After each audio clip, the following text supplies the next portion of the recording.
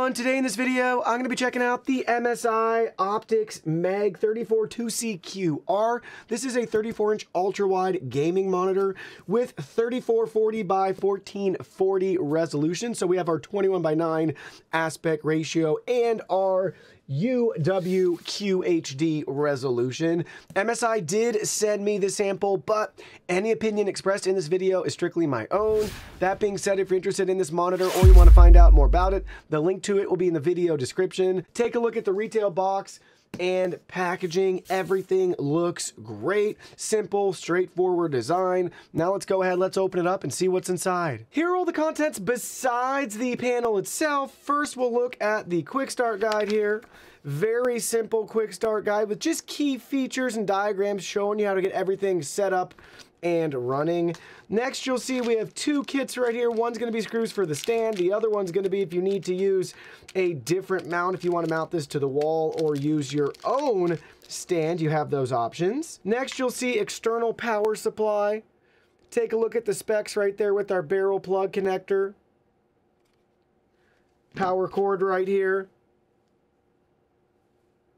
And then you'll see one included DisplayPort cable, followed by both pieces of the stand. And this is going to be metal construction there, and then metal and plastic here. You'll also see cable management channel built in right there through the center. Now let's look at the panel. Looking at the back side first, you'll see MSI logo and branding right here. We got a little venting line up at the top. You'll see some Optix curved gaming on this side with our branding. Then we have our mount on the back. So if we need to use a VESA mount, we have that included adapter, right, if you want to add your own mount or mount it to the wall. Next, you'll see technical information here. We're going to tip it up. You'll be able to see our two HDMI ports and our DisplayPort power port right there. We got our audio jack as well. Then we'll look at it from the very bottom. All of our menu and control buttons there. Get a feel for how thick this is. It's curvature when you see it from the side. We'll do top-down view as well. Look at it from the side. And then you'll see that curvature again. And now we'll look at it from the very front. You'll notice on this side we have our key specs here, right? So 3440 by 1440 for the resolution, 144 hertz refresh rate, 1 millisecond response time, RGB mystic light, night vision, wide color range, frameless design. So you'll notice the bezel-less design here at the sides and the top. But I want you to know that the pixels actually stop where the tip of my thumb is. So there's a black bar that will be there visually right there from the top. Maybe you can see that. Just depends on the light. Get a feel for where it's going to end. MSI logo and branding down here, and then all of our button icons as well. Now let's go ahead, let's get this thing set up and try it out. All right, so the monitor's all set up here. The stand was super simple, just 3 screws to attach the base to the arm, and then it just snaps right in the backside. This stand's great. You'll see we have height adjustment here. So there's our maximum height, minimum height, or we can land anywhere in between. It's under its own tension and weight. We can also tilt it back or tilt it forward, and we have a really good pivot here. We can swing it out to the left or to the right, so very versatile stand. Now, in regards to rotation, we are not able to rotate it completely to give us that portrait view. We are going to be in that landscape only, but depending on how level your area is, right, you do have the option to give a little adjustment to the left or to the right with this stand. So compared to a lot of stands that we've reviewed, it's nice to see one that's nearly fully functional. So the only thing it's missing is that complete rotation, but this is fairly common for 34-inch monitors because, again, due to the height and its length, it's hard to do that. I'm not saying it's not possible, but it's nice that we have all the other options taken care of, from tilt to height, and to have that nice pivot and swivel. All right, so now you'll see the monitor plugged in, powered on, and connected to our desktop PC. First thing I want to show you are Windows Advanced Display settings. We are getting the advertised resolution, 3440 by 1440 at 144 hertz. 8-bit color for those of you wondering. So everything is working as expected there. Now let's take a look at the menu settings. So to pull up the menu, you'll hit the menu button first, and then you'll have different arrows you can use to navigate with the instructions right there. So you'll see first up we have gaming, and then we can enter into that if we want. And then we can browse the different options there. So pick and choose the settings that you want to tweak or enable. So a lot of options for you gamers out there. And then if we move back, we'll go to the next item down. It's going to be our professional settings. You'll see the options we have to tweak here, depending on what we're after. Next, we have our image settings.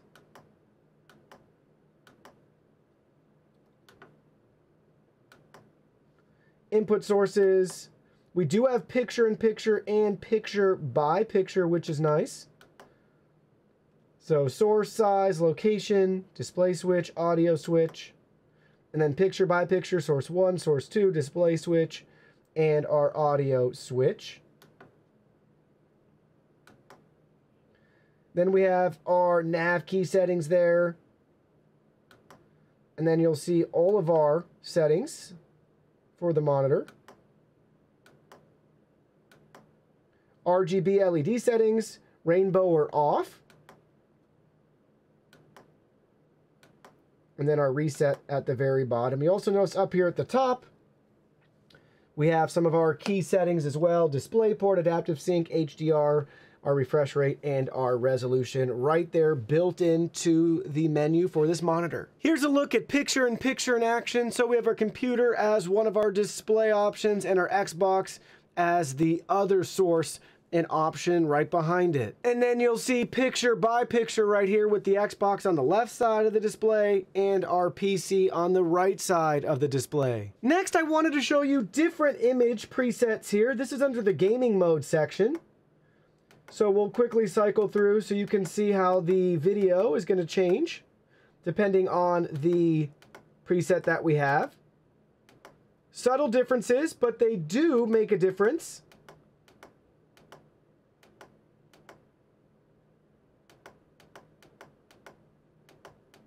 So get a feel for those options. I like the RTS one. Ooh, that looks good.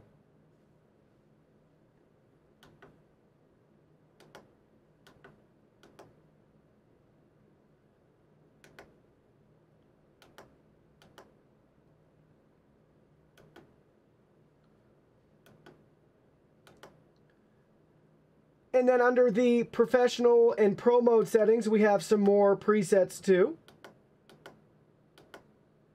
Want to cycle through those again. So it depends what you're after and how everything's going to look and change.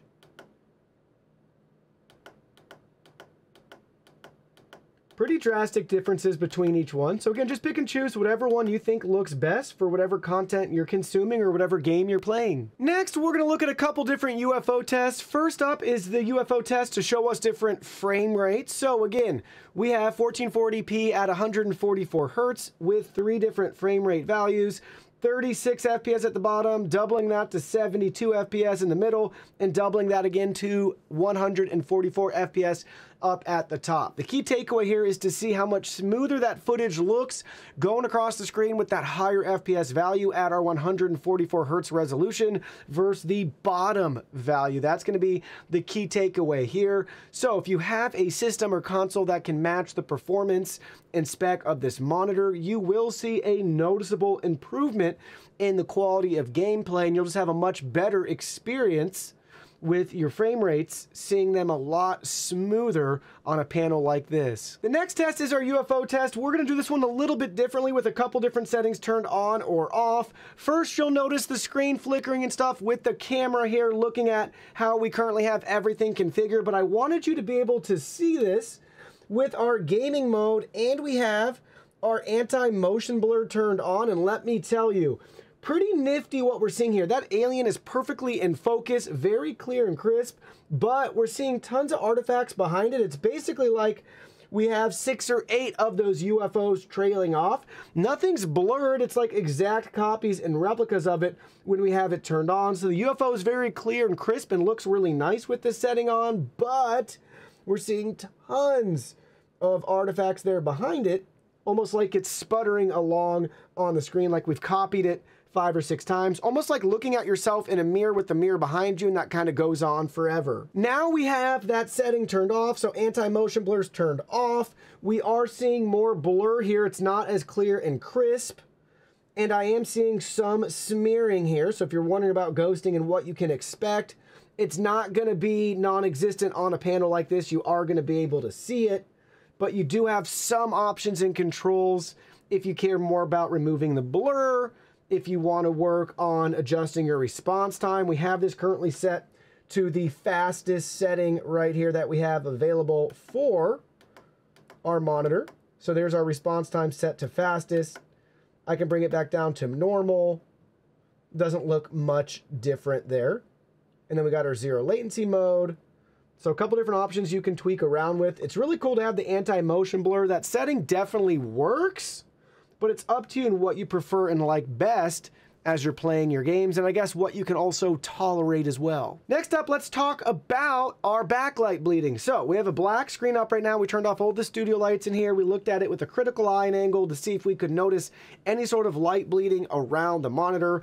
I'd say for the most part, the answer to that is no, but at certain angles, depending on how you're looking, and this is true for just about every 34-inch monitor we've looked at, a little bit up here at the top and the bottom, where that bend starts to be a little bit more pronounced, you'll find a little bit there. But again, you got to be looking at a pitch black screen in a pitch black room and get the right angle. So basically non-existent and a non-issue with this monitor. Moving right along, let's look at web browsing with this monitor so you can get a feel for it in day-to-day use. When you have a 34-inch display like this, most websites are not going to be optimized for that content, so you'll see a lot of borders here like we have on YouTube with their trending page. So everything's going to be way more spread out. But look at this. Everything looks nice, very responsive. Fantastic viewing angles, even for a VA panel. I love the curvature for that. So that looks nice. Then let's pull up a popular blog here. This is The Verge. So if you want to use this not only for videos and consuming content, maybe you want to catch up on reading some of the latest and greatest in tech news, all that good stuff. See how the images load. And again, depends if the website is optimized for this wider display. We can go ahead, let's just click on an article here. So here we go. Let's let it load. And videos look good, photos. No issues there. And then last but not least, our favorite e-commerce platform. So again, you'll see everything center heavy, a lot of white off to the sides, but look at this. The whole bar up at the top, we can see everything there. So that's going to be the benefit of having something like this with that wider screen real estate. But man, things look nice. Very enjoyable. Next, I wanted you to see the RGB on the back. Again, it's rainbow or nothing. So here's a look at the rainbow effect as it just slowly cycles through and changes the colors. Very bright. I love that nice subtle touch to it. I do wish we had more of it in a way we could appreciate it even from the front of our setup.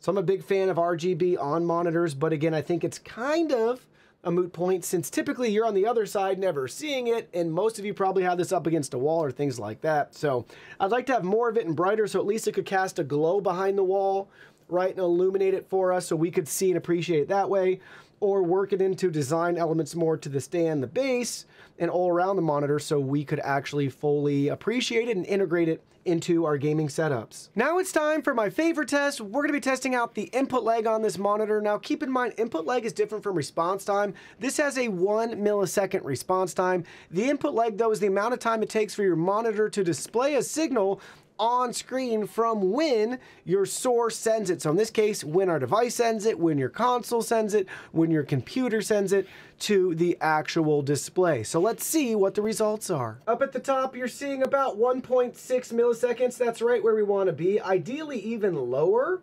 The lowest we see usually is that 1.2, 1.1, 1 even millisecond. So 1.5, 1.6 is not bad. You'll see now we're at 1.4, which is great. Then let's go to the middle. This should be in the 8s. That's about right, 8.8, 8.9 milliseconds. And the bottom should be around 16. So you'll see we're right where we need to be, 16.2 milliseconds. So mid ones for input lag is awesome. Now let's talk about color. We use display cal here to get a feel for the color accuracy and representation on this VA panel. So first up, you'll see our sRGB coverage, 99.4%, with our volume being 124.5%. Adobe RGB coverage coming in at 81.3%, with a volume showing of 85.8%. And then last but not least, you'll see DCI P3 coming in strong at 87.6% coverage and 88.2% volume. And last but not least, it's time for gaming with this monitor. So we'll be looking at footage from Forza 5, Assassin's Creed, and Borderlands 3. Let's get right to it.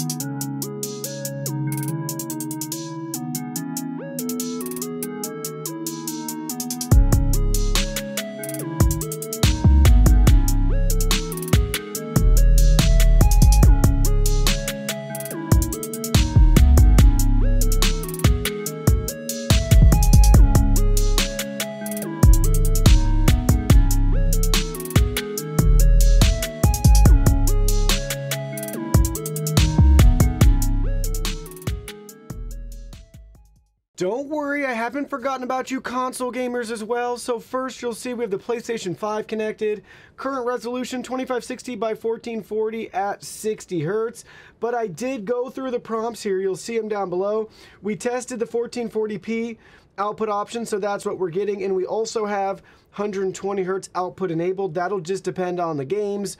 But as we went through our testing here, it was compatible at 1440p and 120 Hertz. And don't worry, Xbox fans, Xbox Series X connected here. You'll see 1440p with 120 Hertz for our refresh rate as well. So now, where does that leave us with our MSI monitor? Well, let me share with you my final thoughts. I've reviewed a couple other 34-inch monitors, and they all seem eerily similar to each other. VA panels, same resolution, similar if not identical refresh rate. So for this particular monitor, what sets it apart is the stand that's included with it and the options that we get there, and the Mystic Light RGB on the back. Also, I would say this menu setup is more fine-tuned to be able to configure things a little bit differently compared to the competition out there. So if you want a little bit more control, trying to adjust some of those settings for motion blurring, things along those lines, then you'll enjoy this monitor. It really feels like it's geared towards gamers first. Beautiful display, great viewing angles, very happy with the colors. Overall, again, super similar experience to the other ones. It makes me wonder too, at the end of the day, where are these panels coming from? Not sure an easy way to figure that out in the future without maybe having to take it apart and try to find a part number. I'm not opposed to that in the future if that's what we need to do, but it makes me wonder if I'm looking at basically the same panel with just a different brand's label slapped on it, maybe overclocked a little bit, things like that. But I really like this MSI monitor. It's a solid choice. I will add one more thing though, if the price is right. Solid choice if the price is right. So for me personally, I like to shop based off of budget. Does it meet the spec that I want? And then where are we at in regards to what am I going to pay for it? So for me, compared to the competition, it really comes down to at the time that you're in the market for a monitor, what is it going to cost you, and will that be worthwhile? Do you want this particular stand? Do you want this particular brand? Do you want to have RGB Mystic light in the back? Do these specs work for you, right? 1440p, 144 hertz, 1 millisecond response time. If so, great, go for it. If not, that's fine too. Find the one that works for you.